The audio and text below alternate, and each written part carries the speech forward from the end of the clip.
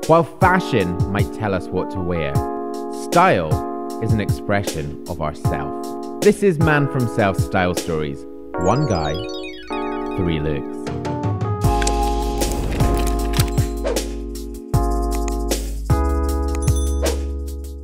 Hi guys, how are you? I'm Robin. Welcome back to my YouTube channel. Welcome to the fourth Style Stories. I am joined by Ali Gordon. I'm sure a lot of you know Ali from YouTube, from Instagram, from being out and about. You might have seen him out and about. Thank you for joining me. Thank you for having me. It's a pleasure to be here today. I've given Ali a drink, so I was like, everyone else that's been on this, we've had tea, we've had water, but I was like, it's summertime, we're gonna get the spritz on the go. But Ali, for those of you that don't know you, I will link everything of yours down below. Tell us about you. So, I am an online creator, and yeah, I just like to express my interests in life, whether that be fashion, grooming, or doing up the house, which is something that we're working on at the moment. And yeah, I'm a very youthful, young, early 20s, fitness enthusiast who never drinks. Yeah. Yeah, that's me. I should say actually, Ali and Lydia, his wife, are like YouTube, Instagram royalty. So if you do want want some inspiration for the house and just a beautiful couple that make you feel like an absolute troll, then go and check them out. I feel like I can't take the credit for that. No, okay. I can't take the credit for the house. We'll give it to Lydia. Yeah. But today I want to look at your three looks that you've brought down and see how they can represent you and your style. So the first look, tell me about that. So the first look that we went for today was a very sort of smart, casual look. And I say that lightly because for me, the main focus on this look's all about the silhouette. It's all about the way in which it looks on you, and it enhances the features that you want it to enhance. And it's a look that I enjoy wearing a lot, and it's definitely a go-to look for me. And do you quite often take one colour and sort of work with that? I mean, I'm all in navy for a change, and you've kind of done the same thing here. Is that something you feel comfortable in, or do you have a set sort of colour palette? I feel like navy's definitely a smarter tone to go with. I feel like you can kind of like blend in a little bit. You can definitely play around a little bit with colour, with the pocket square, for example. I mean, today I played it quite safe. I went for a goldy brown. I feel like my go-to sort of block colours are navy and darker tones in general. Coming into the summer, I am playing around with some lighter tones as well. But yeah, I definitely base my looks around colours. Yeah. And you're right, I think, in saying that because you picked one colour, it feels sort of more premium and sort of, I suppose, classic. But like, where's everything from? Because some of the things look really quite expensive. No, well, high-end high street, I'd say. So the suits from Reiss, I absolutely love the fabrics that Reiss use. I always feel like they feel really nice to wear. And I feel like whenever you're shopping for suits, it doesn't matter what suits you're going for, you always find, well, I always find anyway, personally, that I need to have them tailored. 90% of my clothes I have tailored to fit to whichever style that I'm trying to go for at that moment in time. And do you have like one place that you take them to be tailored? Yeah, the ladies at the Zip Yard, where I live in Milton Keynes, they take good care of me. And I think it's important to have, it's like a hairdresser. Yeah. It's really important to have somebody that you trust. You know that you're gonna get the results you want from them. And then they can also learn as well what you're looking for. So when you go in to have your hair cut, they're like, right, I know what I need to do for this guy. The synergy is the same. When it's tailoring, find a tailor that you like, that works for you, that you're comfortable going in, and also telling them when it's wrong and you're not happy with it. It's having that relationship with them. The t-shirt's just Zara. They're not bad. I like the colour match to the suit. We spoke earlier about Gandhi's M&S t-shirts. Is it an underwear range? Yeah, those are bedtime. The crew necks? Yeah, and they're so soft and they wash really well. Yeah, so comfortable to wear. So that would be a preferred fabric to wear than those Zara t-shirts, but I just felt the tonal match was a lot better with the Zara navy. The shoes that I paired up with were Boss. Very comfortable. You can kind of wear those with smart and casual looks, but I feel like they've given them a slightly more smarter look, if you know what I mean, the finish on them.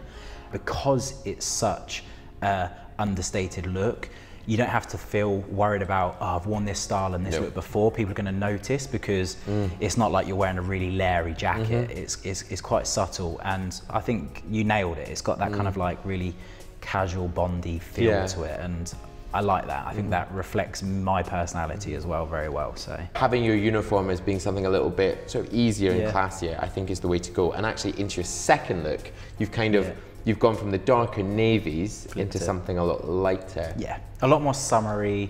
And again, I think something that reflects in both those looks is it's all about having re-wearable pieces that you can put into different styles. So, you know, I could have even taken the t-shirt from the second look and wore it under the suit from the first look, and vice versa. You can just chop and change your outfits, and by doing that, you're getting so much more wear out of your items of clothing, which, I mean, ultimately, you get better cost per wear and all of the rest of it, and it means that you're getting more use out of your looks. So there's a real reason why I do go tonal, and I do find when I open up my wardrobes, I have my navies, my darks, and then I have my lights. You don't find many loud colours.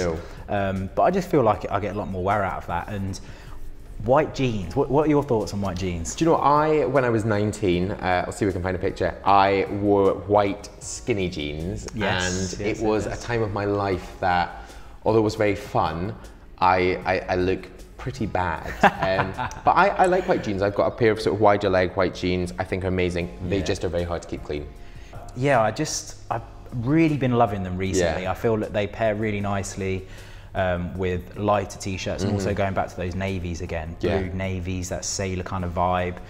Perfect for holidays. If you're going away on holiday, they make a really good piece for the evenings when you're going out for dinner and stuff. So yeah, white jeans is something that I'm really trying to play a lot with recently. I think the way you've done it is the way that white jeans should be done. So white jeans, or even a pair of chinos, which are super light, is by wearing something like the colour you've worn in the second look, or with something navy, you're actually pulling a full look up and making it, again, more premium. I find that if you're mixing it with the colour, especially like neons, which we're seeing a lot of at the moment, lots of neons, you're going very Ibiza Magaluf, which is absolutely fine, and go wild for it, but I don't think it's like age appropriate. That plain t-shirt is so fundamental to building up that overall look. The texture on the stone cream colour, would you say that was like a beigey colour? Sort of fawn? Yeah. The texture on that t-shirt makes it, and the t-shirt's just from Zara. It's nothing special, but it fits, it feels, and sort of sits really nicely. It's really loose and relaxed. So yeah, I've been playing a little bit around with those.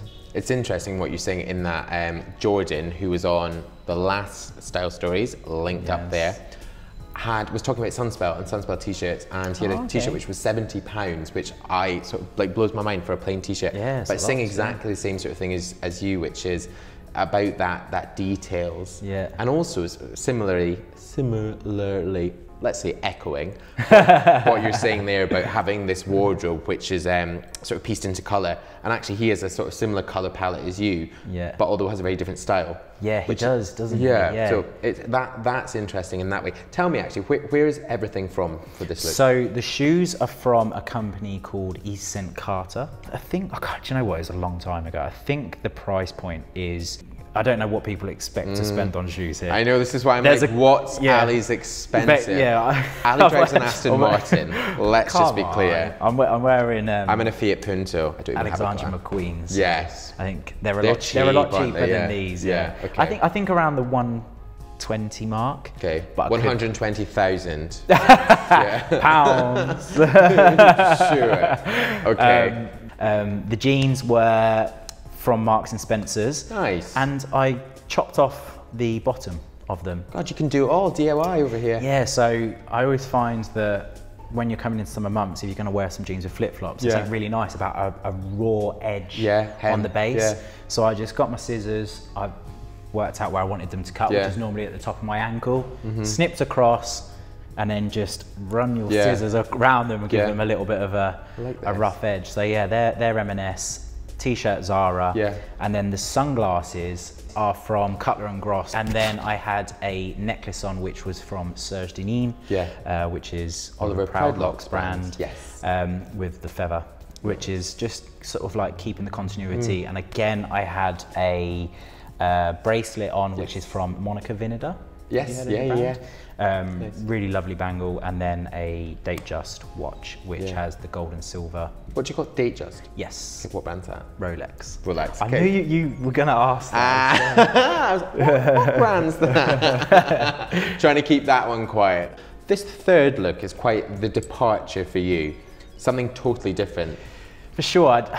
When you messaged me and said, I want you to bring 3 looks and share some of your style choices, I wanted to talk about wearable fashion, clothes that I actually pick up.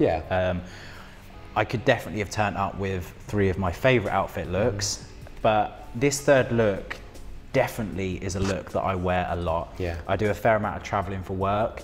When I'm at home working in the office, I'd love to tell you that I put on that lovely suit, but I don't. I stick on some joggers, some casual outfit clothes I'm really, really comfortable in. I purchased the trainers, which are the Balenciaga runners, about 6 months ago, so not that long ago. But I've got such great wear out of them. I wanted a trainer that I could wear really comfortably on a flight. I don't know if it's just me, but sometimes when I fly, I get a little bit swollen. That's a natural thing, Sometimes I find that with leather trainers, they can be quite restricting after a flight. So I wanted these. These are sock trainers. Really super comfortable. And I'd say that they're very fashionable at the moment. I'm sure that some of you guys will have an opinion about the Balenciaga runners, but I've really enjoyed wearing them. And I think that moving on to the joggers, it's really important to have the right trousers with the shoes. And I think that goes pretty much throughout. Absolutely, they can really showcase that shoe in many different lights. And I feel like with the sock style of shoe, whether they're the Dior's or the Balenciagas, whatever they are, I feel like you need a really tight tapered leg. They're a great go-to pair of joggers. I actually own 3 pairs for those joggers.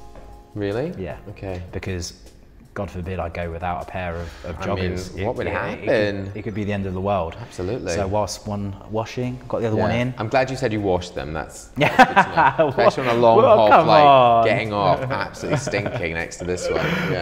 And then I paired it up today with a white t-shirt. Yes. I couldn't have you in here without asking about your grooming.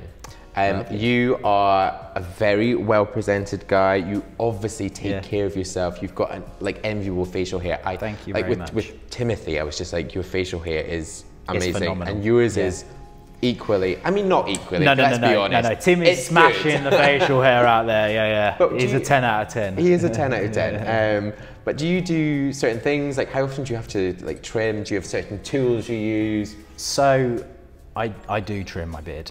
Weekly. Okay. I like to do it weekly. So I obviously go and see my barber weekly also because I'm sporting a very short hairstyle. Nice. So you go once a week to your barber? Once a week, quite efficiently as well. That's amazing. Well, it's the style of hair, right? You're a scissor cut guy. That's it. When you've got a fade, trimmer. You have to have it the whole time. I went to an event and someone said, if the fade went out of fashion, barbers would be in trouble. I agree. Because you've got to go in. I can go 4 weeks. So once a week on the hair. So I go once a week on the hair, and whilst I go for my haircut, my barber will help shape my beard.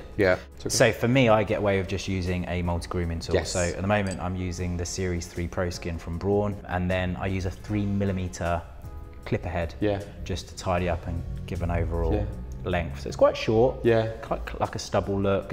Have you ever wanted to mix it up and have something either longer, bushier, a moustache? No, I have. I've really wanted to play a little bit around with length, and last year I started to grow my beard, and I just don't think I suited it. It just made me feel like my face was getting bigger. It was changing the shape of my face. I don't feel like it complemented my face. I absolutely love beards. I think they're awesome, and I think it's the same. I feel the same with tattoos as well, which I know I'm going a little bit off piece here. Do you have any tattoos? No, I don't, and I love them. I just see guys, I'm just like, damn, you just look so cool. But I don't think I could pull them off, and it's the same with the beard. I think you'd look amazing with a tattoo just across your face. And what about hair products? Do you have certain products that you like to use?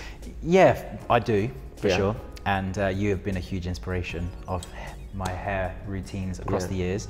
But recently I have really stripped it right back. Yeah. So when I'm traveling, I just spray. Okay. And I know you're like, whoa, whoa, whoa, whoa, hang on a minute. When you say just spray, what do you mean? I just use hairspray. Okay. What hairspray do you use? So I've actually had one of these with me. We know this. Yeah, for many years, and I know that you are a strong believer in this, is the Silver Crin. Yeah, Silver Crin by Wella. Strength 5. Yeah. The pink Yeah. spray, because it has the best hold in a hairspray that I've ever had. It is mega hold, and it is so cheap. I run the comb back with a hairdryer to follow, and essentially, I guess in a way, it's kind of like volumizing and straightening your hair almost. It elongates the hair. So when the hair is wet, it's more malleable. Plus the heat, you're able to move that hair into where it wants to be. Exactly. So without any product, I've already created that shape that I'm going for using the hairdryer and the comb. And then I just fix that with the spray. I actually use a clay, which you'll be pleased to hear about. This is the Mr. Burberry clay. Yes. Any other sort of products you use? What about skincare? Do you have sort of key things? At the moment, I'm just using a moisturizer, which is La Mer Creme de la Mer moisturizer, which I think's like a really iconic moisturizer for them. It's, I did a video once on me using this, and apparently I use far too much. Ali, that product is so expensive, so you only need like a slither. But your skin is so important. So important. In the video I did with James Welsh, who you know, about Korean skincare, which I'm sure many of you have seen. If not, give it a watch. He was also talking about sort of lots of guys go to the gym so often, look after their bodies. But why wouldn't you spend 45 minutes, maybe a bit extreme, but why wouldn't you spend time on your skin and also with money? So, but again, finding something that works for you, be it a great 70, 80 pound t-shirt or an amazing skincare product that makes you feel good, makes you feel confident. I think that's the whole thing with fashion and in grooming. It's about how it physically makes you feel, which I think changes quite a lot in life. But thank you very much for coming in. No, thank you very much for having me. It's been a pleasure. I've enjoyed watching the series so far. Yes, it has been very enjoyable, and I know that a lot of guys have been watching it too and enjoying it. So I'll link all of your sort of social, your YouTube channel, so everyone can come across. And actually, Alex, I should say, I said to Timothy in the other video that I want him to come in and have a cut in the chair, which you guys can't see, it's over here. So I want you to come with your barber. We'll see this sort of weekly cut, how you get this hair, and we can also get you into the styling products. That'd be amazing. I'm 100% up for that. That'd be We will get that sorted. But thank you again. Also, thank you guys for watching. If you've enjoyed this, if you've not yet pressed subscribe, then hit it. Hit subscribe right now. The button is there. Push, there. Yeah, that's it. So some more video suggestions there, stay with me and watch them. I linked to the blog, social, including Ali's YouTube channel up there. Thank you very much. But I'll see you in the next video. Bye-bye. Peace.